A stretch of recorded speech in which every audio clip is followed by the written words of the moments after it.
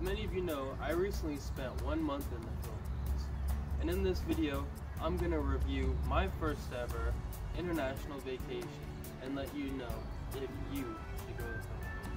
But first, we'll start off with some basics.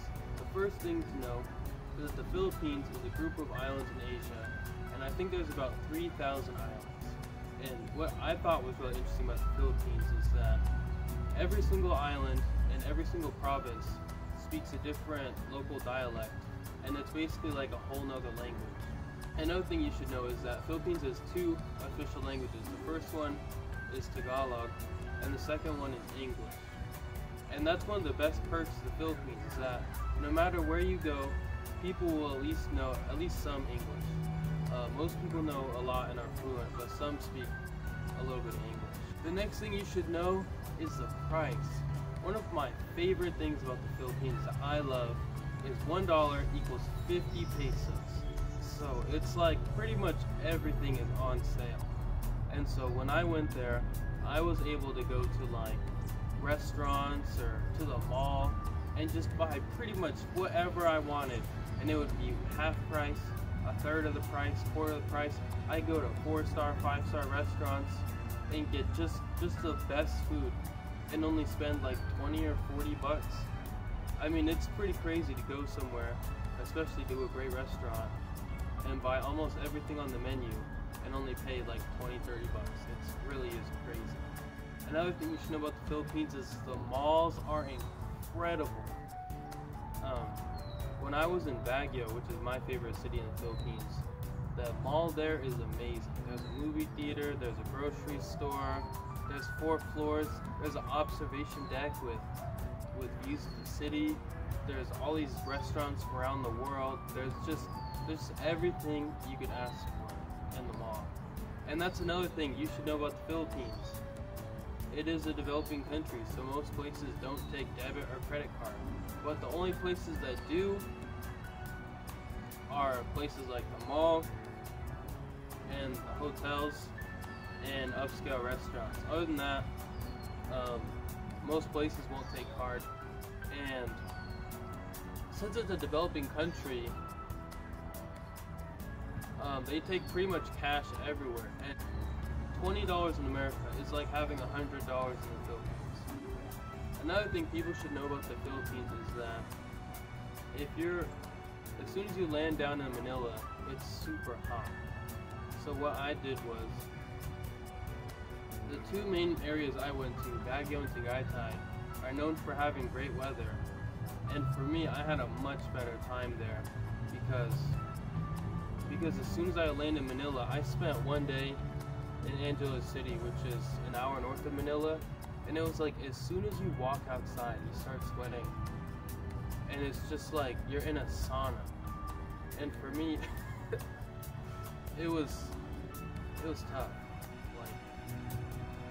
Like it feels like you're walking outside in an oven. And speaking of Manila, I would say, at least for me personally, Manila is the worst part of the Philippines, because Manila is also the poorest region, where there are the most scams, where I felt the most unsafe, and the traffic is insane in Manila. I mean, yeah, sure, there are rich areas like Makati and things that are more westernized, but I would say to have the best experience in the Philippines, if you want to have the best experience in the Philippines, do some research first. Think about it. Why are you going there? Is it for the beaches? Is it to explore? Is it to go to the cold places like what I did? And then just find somewhere to go other than Manila, because if I stayed in Manila 1 month, I could not recommend the Philippines, and I wouldn't have a good time.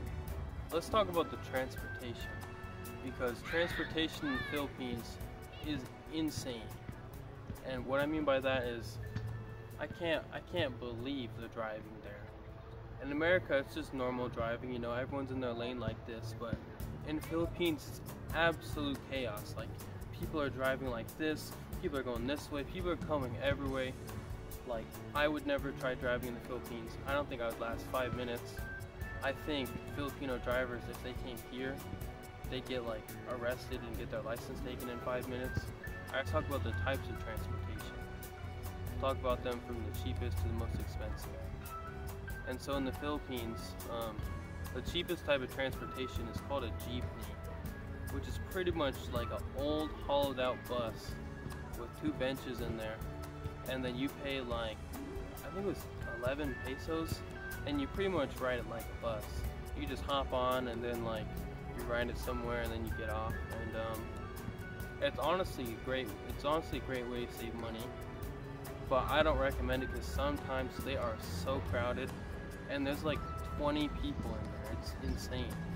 I honestly only ride them when they're empty.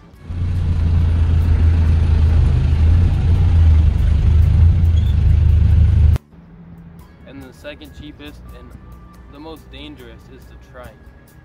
And so a trike is basically like you have a motorcycle and then there's a sidecar, and then you sit in the sidecar and then he takes you somewhere. And those range anywhere from like 50 pesos minimum to the most. I might have gotten ripped off, but one time I paid 600 pesos, which is $12. But I mean, it's $12. I'm not gonna complain. But and I remember Tagaytay has by far the best trikes.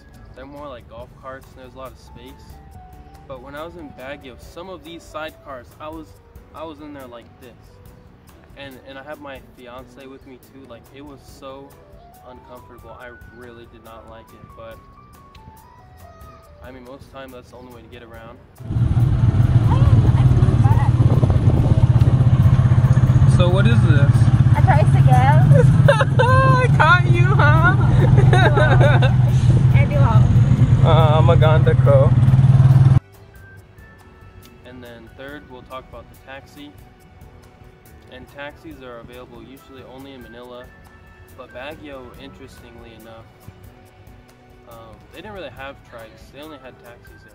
So the tiny one must have been in Tagaytay. And then there's a bus, which is you can either go to a bus terminal or just like wave and then the bus will pick you up. And those are really cheap. Like, if you're not going very far, you can pay like, I think 20 pesos. But if you're going far, most we paid was, I think, 300 pesos. And my favorite is the van. So in Asia, they have these vans called the High Ace van, and these vans are crazy. So it's like they only open the door on one side, and 12 people fit in this van, and they go so fast, like, it's crazy. Like, I'm honestly surprised how the people drive. They're comfier than a bus. They'll get you somewhere. I think for us it was like an hour faster than taking a bus, and it's the same price, if not a little bit more. And that's another thing that I want to tell you guys about, is that if you want to look up information on going somewhere, lockdown details and all that sort of thing, just go online. We asked the people at the bus terminal. Like, for example, I'm going to tell you guys in an upcoming video about Sagada. That was by far my worst experience in the Philippines. That'll be a separate video. In that experience, we went to the bus station and said, hey, we're going to Sagada. Is there anything we need to do to get there? And they said, nope, just pay and then you can go there.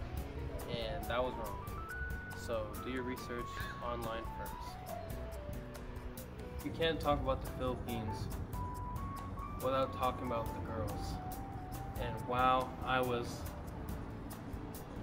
blown away. Like, compared to where I live in the Northwest, Philippines is heavy.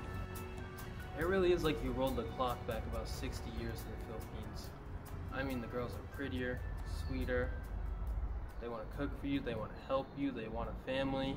If you're a man and you're dissatisfied with how things are in America, in Western Europe, I can 100% recommend the Philippines. One of the most important things you need to know if you're a single man is, for me, I went there to see if the girl I was talking to for over a year, to see if things would work. And yeah, I would say they definitely do work. But if I was single, I could go there and honestly have a different girl every day, different girl every hour. And I'm not talking about paying either. It's just hop on Tinder and see for yourself. The best way I can describe it is like this. In America, I would say for a lot of people, dating as a man is like, you walk into a gas station with $2. I mean, you'll get something, Might not be what you want, might not be what you're hoping for, but you'll get something. But in the Philippines, it's like you walk into the dollar store with $100. You could get anything you want. You could get multiple if you want. Like, it really is the exact opposite. I'd say it's incredible. Go see for yourself. Everything is great in the Philippines. I think there are 3 major problems with the Philippines. Number 1 has to be the weather. I mean, other than Baguio and Tagaytay, the Philippines is super hot. It's like usually 90 degrees full humidity, 80 degrees full humidity. But that's why I love Baguio and Tagaytay.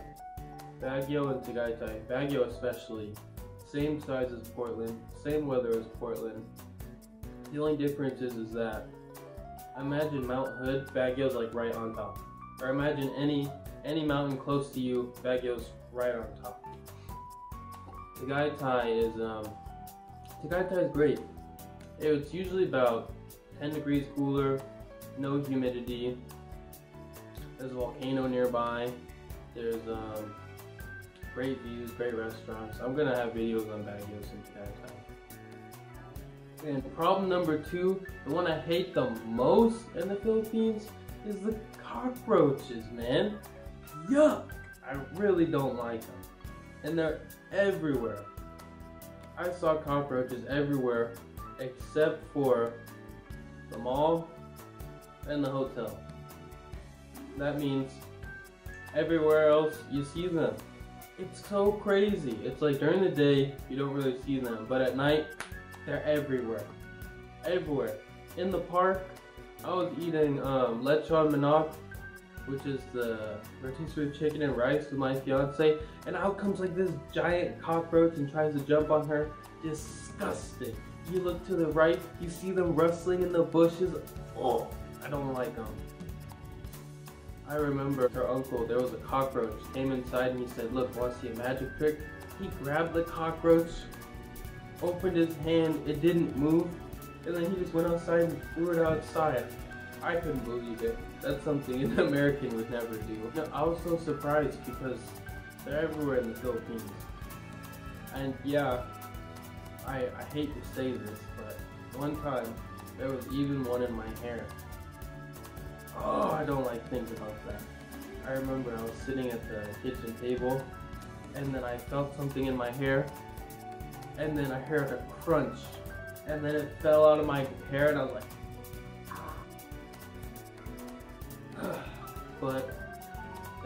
but if you go to the Philippines, there's something called Bygone you can buy, and that stuff is so strong. Like, this bug spray, let's say you spray it around the edge of a room, cockroaches will crawl out and then they'll just flip over and die. Like, Bygone is super strong. And as you can tell, I'm back in my apartment. Don't worry, there is none here. I remember I sprayed some Bygone, I walked through it, I sprayed some in my suitcase. I made sure I am not bringing any cockroaches here. No way. And number 3 is the government. The government in the Philippines is awful. It's even worse than the government here. The government in the Philippines is so bad, it makes Joe Biden look like George Washington. And it's like the things that they have to go through there, like all the bureaucracy, all of the red tape, all of just the ridiculousness, all the extra steps for everything. Like, I mean, the Philippines is a place with so much potential. Great people, nice people, they know English. Like, if they just had a good government, they could become a thriving country. But until they have a good government, I think the Philippines will stay the same. Now I'm going to answer your question. Should you go to the Philippines? Well, if you're like me, you want to try something new, try a place that's under the radar. If you're tired of dating in America and you want to see what it's like overseas, if you want to save money, eat some of the best food of your life at incredibly low prices, I would say yes. 100%, you need to go to the Philippines. But if you're in a relationship, if you have a family or something, would I recommend you go to the Philippines? Maybe. And I say that because I haven't been to the beaches there. I haven't been to the places where all the foreigners go for tourism. Where I went is where the locals go for tourism. I went to Baguio because it's the summer capital of the Philippines. I went to Tagaytay because I just did research and found it.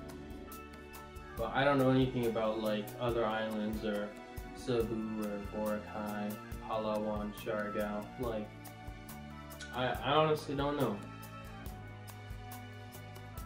And I will say one last thing. In the Philippines, you need to lower your expectations. I remember one time, I saw an ice cream shop. And then when I went there, I still can't believe they did this. But they quite literally, they bought the tubs of ice cream from the store.